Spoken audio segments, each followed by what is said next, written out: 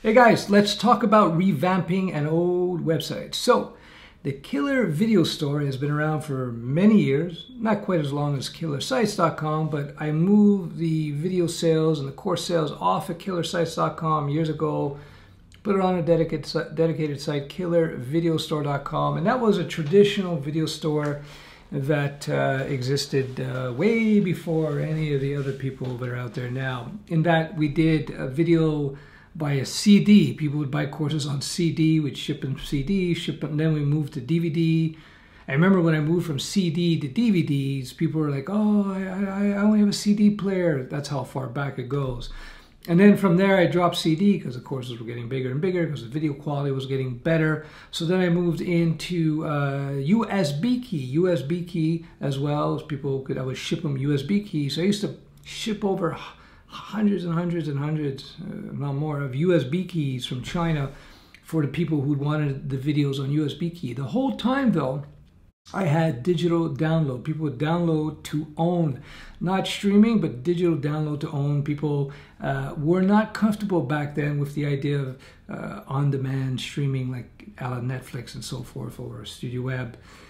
What happened is several years ago, I focused in on other businesses of mine, and specifically when it came to the web education, I went into deeper, well, totally into Studio Web to get that going up and running, where Studio Web more or less is used by institutions, schools, and so forth. I let the video store slowly fade out. People were still buying from them, and then eventually I was putting up notes and videos saying, listen, you don't want to buy Dreamweaver CS6, the course, because Dreamweaver whatever is out now. But then I would find out, people said, well, I have Dreamweaver CS6, I want to use that, and so on. So even though several of the courses were dated on old versions of software and so forth, people were still wanting them because some people still had these old versions of the software. Well, here we are now today, and I've decided to, well, I decided a few weeks ago, but I pulled the plug, and we are now doing a revamp of the Killer Video Store. Now, the app behind the store, it's the shopping cart and the testimonial system and the download system, the credential system.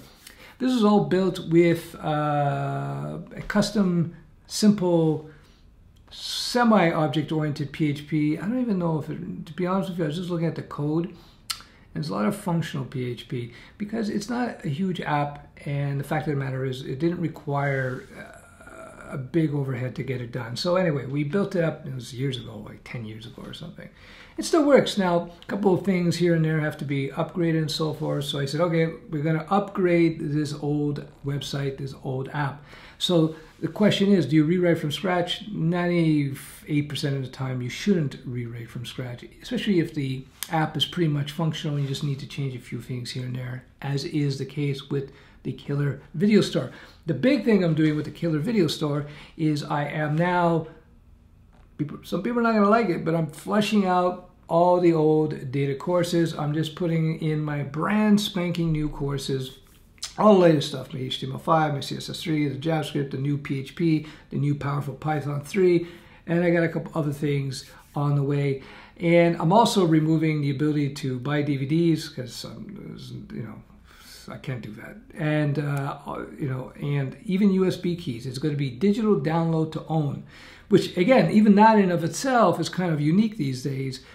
Most of the places you have to log in to view your content. With the Killer Video Store, I'm just giving the option to people who want to have a local copy of the course, because maybe you're traveling, you don't have broadband. I get that a lot. People are, they're doing a long travel and they don't know if they're going to be able to connect. They don't know how good the internet is going to be. So they rather have the course material on their own computer so they can review it there.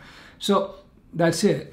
This video, the whole point of this video really is just to say, when you're looking at old websites to revamp, you have to balance a total rewrite from scratch versus you just need some modifications. Fortunately, the Killer Video Store has a modern web user interface. It's responsive.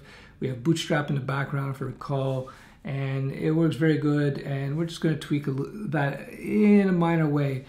When you run into problems, if you have an old website that isn't responsive, and a few of those still exist out there, And another place where you run into problem is where you need to add some significant functionality to your old app, where it would be very problematic to update that old app because the code base is not compatible with the new infrastructure or the new functionality you want to bring into it. For instance, Studio Web 3.1 with the current version, it's a 7-year-old code base just about, and it's been hacked and rehacked, and it's been cleaned and refactored. But at this point, because it uses an old ORM framework, an old MVC framework, it's really, that legacy code rather is holding back my developers' abilities to add the new functionality, to express the vision that I have for the Studio Web app. So I made the decision a little while back to pull the trigger on that, and we're doing a rewrite from scratch. Fortunately, now that we know what we're doing, we understand exactly what we need to do. The rewrite will be cheaper, significantly cheaper than the original design, because when you're building an app from scratch and you don't exactly know what the client's going to want, you're going to find there's constant revisions, constant changes, and at the end it costs you a lot because you're revamping all these things. Oh, okay, we got to change this, we got to go back, we got to change that again, we got to rewrite that. And it's over and over and over again. And this is just part of the process. This is the way it goes. This is the way it goes. Think about any of the major apps out there, like Facebook. The original Facebook is very different from what it is today. And a lot of changes need to be done. Now, when you have the final product, it's easy to get there. It's like, an analogy I'm going to make is, it's easy to learn how to play a song. It's much harder to actually write it in the first place.